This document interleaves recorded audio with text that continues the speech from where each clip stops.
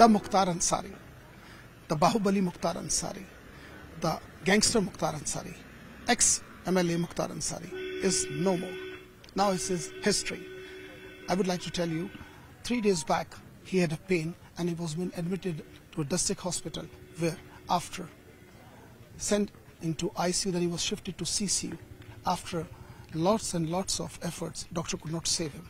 Then from that very day, from that part, from Banda to this district, that was a Ghazipur, it was a stretch of 400 kilometers, and it was a very big task for police, how to maintain a law and order in Ghazipur and entire Uttar Pradesh, because he was belonging to a minority community, and apart from it, his brother was member of parliament, and apart from it, a lot of political people had given some political statement during that time that he was being given a poison and all.